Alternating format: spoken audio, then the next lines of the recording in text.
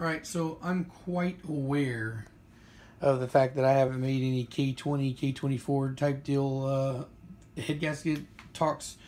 And that's probably because of the fact that looking at the K24, K20 head swap, I kind of almost disregard it. Not because it's not, not because it's not truth, but just because of the fact that if you, like, I made a video about that. It's like 5 minutes long. So I'll link that. You'll see it pop up somewhere in the cards, and I guess I'll leave it at the end of the video or whatnot, so you can go watch that. It's real quick, and it's pretty detailed, the reason why I talk about that there. So, I guess the other thing would be to just kind of like talk about, the reason why I'm doing this mainly is because that fucking video I made about comparing K20 blocks apparently has become pretty popular. It's getting a lot of hits recently, and a lot of comments. I mean, of course my videos, older ones, still get comments and shit from time to time, but not as frequently as that one is getting. So I guess I'll maybe leave that one in the end too if you haven't already seen that. But yeah. So I thought, I compared blocks. Let me do another block comparison in the head gaskets, right? Oh, so I guess I started over here. I was gonna say first we'll start with the head gaskets, right? But then I guess we'll go over here real quick and take a look at these. K23 blocks, so K20 block, K24 block, so K24 block, right? You're gonna see that there's a whole lot of similarities here with these blocks. I think this is kind of like, the same situation a lot, or similar to like with the B series and shit, where the blocks are virtually the same. One's just bored over a millimeter, right?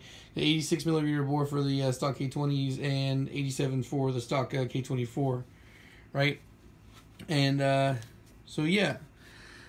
Plus I figured out, I'm gonna be putting a fucking head on this goddamn thing tonight. This is the one, this is the one I keep trying to sell. I told you guys I was selling for $500 ship. The short block is still not going, so I'm gonna put this head on it and see if I can't sell it locally. So there's that, and then okay, so the K24, which I guess I'd also be willing to sell. I mean, I have another K24 block and crank, so I could always put forged pistons rod in that later. And this is, I've got 2 other builds that I'm going to do, potentially a third one that they're going to see action first before K24. So I could technically get rid of this and it's not going to hurt. Anyway, shit. What was I saying? Okay, so the comparisons, right? You're going to see that, look, a lot of the portholes and shit, or coolant and stuff, they all look the same. Right, and now we go back over the head gasket, and it's going to talk about a similar thing. Now you'll see that the K24, was it? Yeah, the K24 is a different one. Where'd it go? Seems like there's a slight variation, but not major. Yeah, you see, like this one's got the little divide here, and no divide on the K24. But other than that, if you look, the loops themselves, where they sit and the shape and size, are virtually the same, besides that that difference right there with that. So yeah, anyway. So K23 head gasket. And now there's no dowel pins on here and whatnot. And also, I guess there's a real quick note on the dowel pins, but I've assembled plenty of engines without using the dowel pins before, and I've never seen any kind of issue. I really think the dowel pins are just there to make things just a little bit easier when you're putting the head gasket on. Because when you have the dowel pins in the head already, you can slide the head gasket onto the dowel pin, and it kind of holds it in place, so you don't have to try and hold it and balance at the same time. Don't have dowel pins in this B18 I did last night, or the night before last, so when I put the head gasket on, it was a little bit more delicate, but it's still not seriously a big deal. Now normally if I'm using ARP head studs, you just kind of put the studs in place, and that holds the head gasket, so that way you don't move.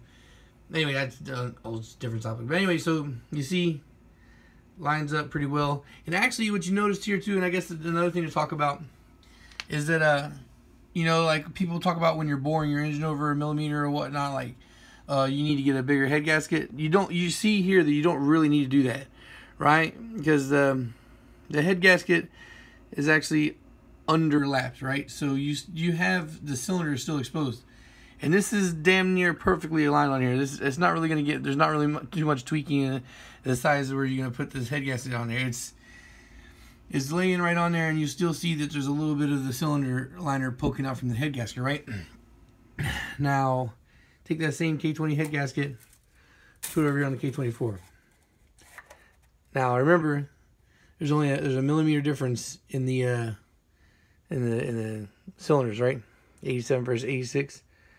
When you line it up, it's smack dab perfect. Like, see, I'm pinching the head gasket there, and it's perfectly settled on the cylinders. It's right on top of it. It's not underlapped or whatnot. Like, it's not a. I'm saying, see, look, I don't know.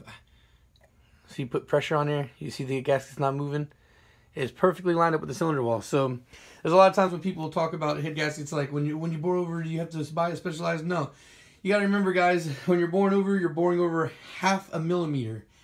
Half of a millimeter. Or if you're boring over a full meter, you're boring over 1 millimeter. Don't forget how small that number is, guys. So you don't have to buy any kind of specialized head gasket when you're going to go over. And so when you're talking about buying the head gaskets, I guess you know, like with the B20V LSV conversion, I don't go with the head gasket for the block on that one. I go with the head gasket for the head. And that's also a separate video. I'm not going to link that one. You can just search for it if you want to find that. And there's a whole write-up, and there's a very specific reasoning behind that, because with the oil ports and the coolant ports. So that's why I say you just better just watch that video, or just look up the information. If you Google it, Golden Eagle has a chart, and it explains in great detail with pictures showing block versus head why you should use one or the other. And that's why I always use the head, even though people argue that you should get the one for the block and then drill out the copper stud thingies that are in the head gasket, you know, the ones that'll block the head. I don't do that. I just get the one for the head, so I don't have that problem. So yeah, I think the quick sum up there.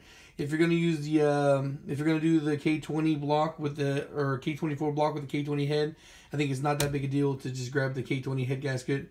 And I also don't think it's that big of a deal to get the K24 head gasket.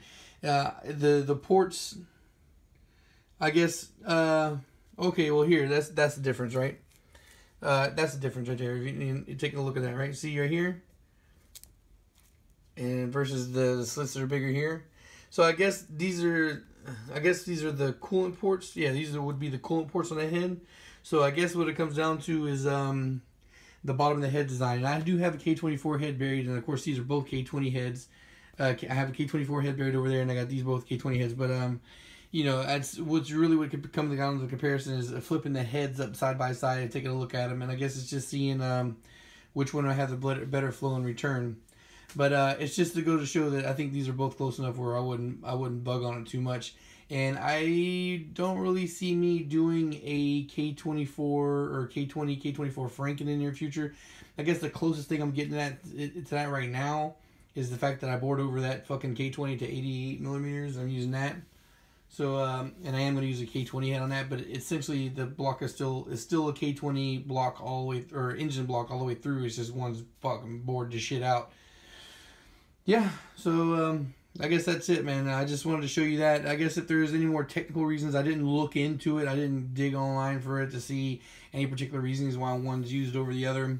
But I see that the head gaskets are so fucking close together that they both look like they could be used. I guess one just has a... And I guess, you know, it's not even really... It seems just like to be... yeah, the only major difference with those coolant return slots are the ones on the... which I guess would be cylinder 1. Yeah, cylinder 1 has different ones.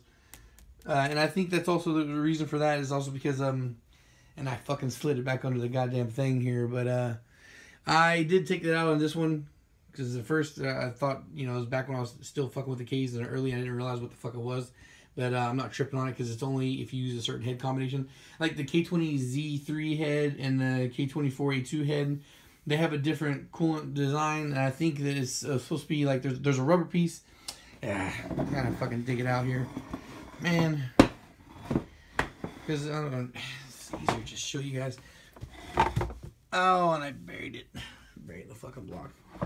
There's a rubber piece in the block. There's like a wedge that sits in there, and it helps divert coolant flow to keep the head cooler or some shit like that. To keep from temperatures from spiking. Now, I don't think you're necessarily going to blow a head gasket without it there, but I mean, it is there for a reason, of course. Honda put it there for a reason. And, but you don't need it if you don't use those particular heads, right? Sorry. This is what happens when you start diverting and talking about other random shit. That right there. It's a rubber, it's a rubber piece that's wedged in there that you can see is absent from here. And yeah, it's just to divert coolant flow. So that's why that on the head gasket, you got that extra big coolant notch over there. So yeah. So there, I guess, yeah, this just, you know, using the head gasket for, so I guess it would make sense that if you're gonna do the K20 K24, use the head gasket for the heads you're using. Unless you're bored over to 87.5, and then I would imagine that you would want to use the K24 gasket. So if you got a K24 block and you're bored over at 87.5, then I would use the K24 gasket. And if you're stock bore, you can use the K20 because the K20 fits on there perfect.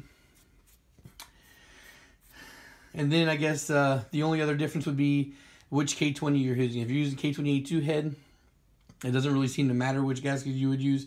If you're using a K20Z3 head, then I guess it would matter. It would be more relevant for you to use the K24 gasket because the coolant notches, I think, match the K20Z3 head and the K24A2 head. So that's that. I hope you're not confused. If you are, good thing about this being a recorded video is you can replay it as many times as you need to sort it out. Also, I guess the major point is it's not something to freak out. You know, there's a lot of people like, oh my God, I've searched everywhere. I can't find this information. I just want to know which one I use. So it doesn't really matter that much, I think. I would say, unless you're bored beyond 87 millimeters, then yes, you want to use the K24 head gasket. But other than that, I think if you're just running a stock bore and if you do the swap over, it doesn't really matter if you use the K20 or the K20 head gasket. All right, guys, so that's it. I'm gonna watch a little more TV, chill out a little bit more, and then I gotta get back to work because I said that I was gonna finish that and I didn't finish I gotta still finish the intake valve adjustments. Shouldn't take me more than 30 minutes to do that, and then the engine is gonna come off the stand. I'm gonna wrinkle black that valve cover, but I gotta strip the shit off of it that's still left over. But it doesn't need to be on the stand anymore. The last thing I need to do for the stand to be on the stand to be comfortable for me is just the valve adjustments. And once the valve adjustments are done, I take the engine off. And I don't know, I said that I wasn't going to stop tonight until I get it done, but I might be a fucking liar because I got to clean out this mess to make sure I don't break my feet again tonight. And then after I clean out the mess, I got to get the K20 up on the stand. And let's see, it's midnight, a little bit after midnight right now. Oh, chill out, watch some more TV for like an hour or so, and then see how much juice I got and come back here and do it. Good thing is the kids don't have school tomorrow, so that means I ain't got to wake up early. So, yeah. Hope to see you guys later. Peace.